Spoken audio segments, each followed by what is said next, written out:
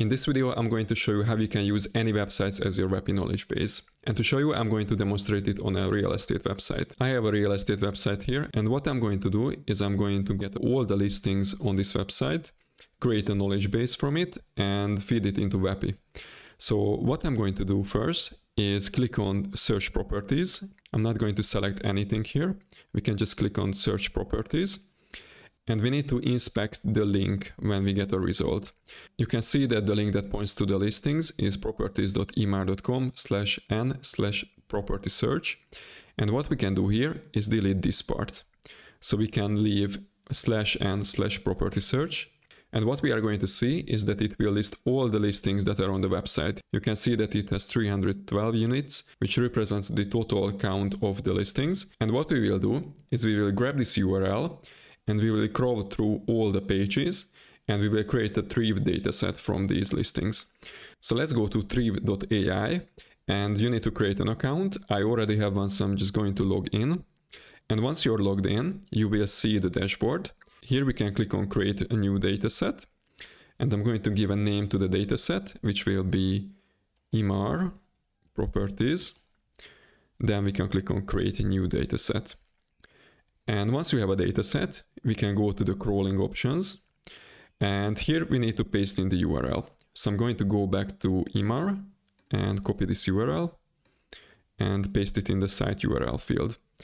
And here you can select the interval you want it to crawl through these pages.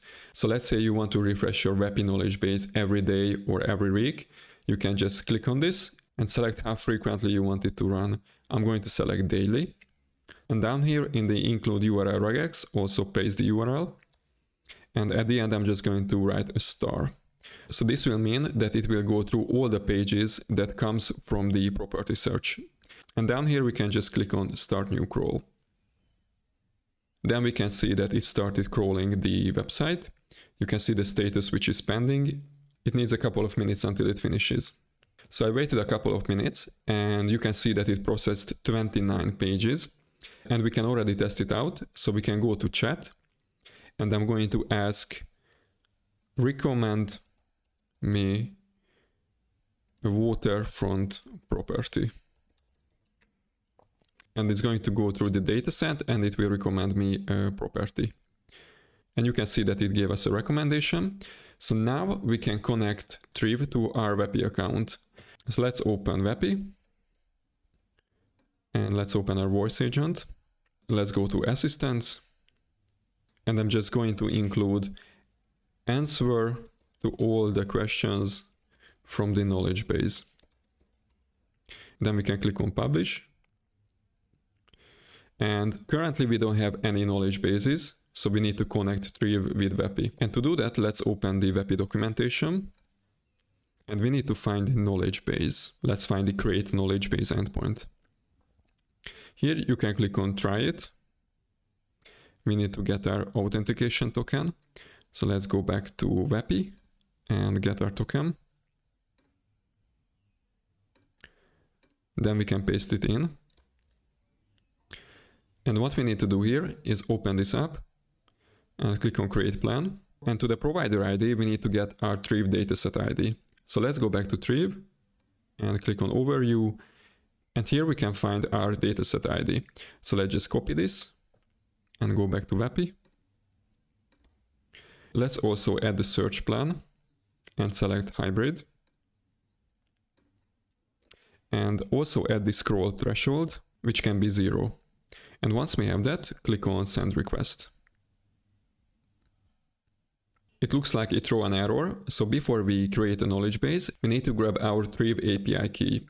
So let's go back to Thrive and click on create new key. Let's give it a name. I'm going to call it Vapi. Then we can click on generate new API key. Let's copy this and go back to Vapi. And we need to find provider keys here and look for Thrive. Once you found it, let's just paste our Thrive API key here. Then we can click on save. And now we made a connection between Thrive and Vapi. So now we can create the knowledge base. So let's go back to the documentation and I'm going to add one more property, which will be the name. And here we can give a name to our knowledge base. So I'm just going to call it IMAR properties. Then click on send request.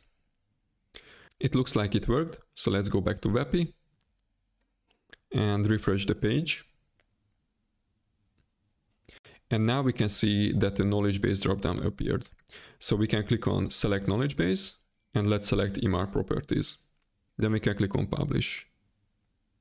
And once we have that, we can call the voice agent. Hey there, this is Harry from Diamond Estates. How can I help you? Hi, can you recommend me any waterfront properties? Certainly, I can recommend a few waterfront properties for you. Here are some options you might find interesting. 1.